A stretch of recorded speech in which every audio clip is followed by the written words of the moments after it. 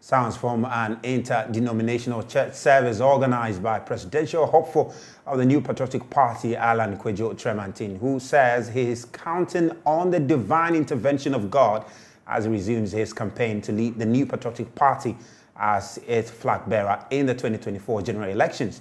The party stalwart, who recently resigned from his post as Minister for Trade and Industry, expressed gratitude to President Akufo-Addo for giving him the opportunity to serve the nation. I've done this before, but I want to use this opportunity again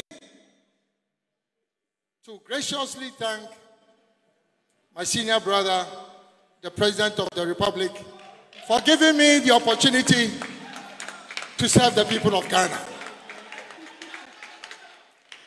Secondly, I want you to join me in asking God for His continued blessings and protection as I proceed on this journey, which is filled with trials and tribulations. But I've always put my trust in God. I've always put my trust in God. And I've been guided by Proverbs chapter 3, verse 16.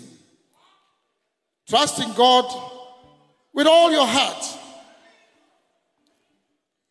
And do not rely on your own judgment. In all things, give praise and thanks to Him, and He shall make your path straight. And that has been my guiding spirit.